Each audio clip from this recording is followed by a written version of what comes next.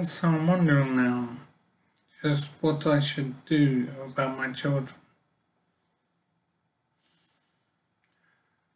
I don't remember my children due to my brain injury. So I don't have any knowledge of them at all. I don't know what my children look like. I don't know how old they are. I don't know where my children are, but I imagine they're in Barnet in London. So I am worried about how I can build a relationship with my children.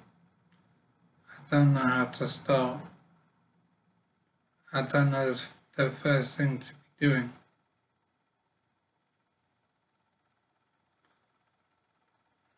I should probably aim to do an internet connection with my children. I don't know if they're old enough to use computers yet.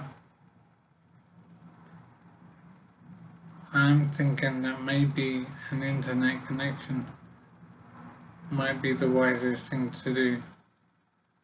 I don't know when I can physically meet them. The thing on my mind is that I don't have anything to offer them in their life now.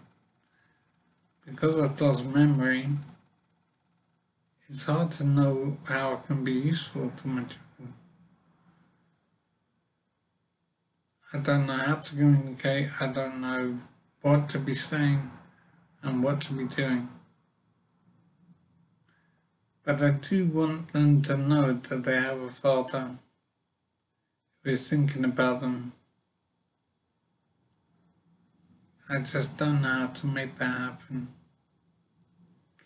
It is a complete mystery.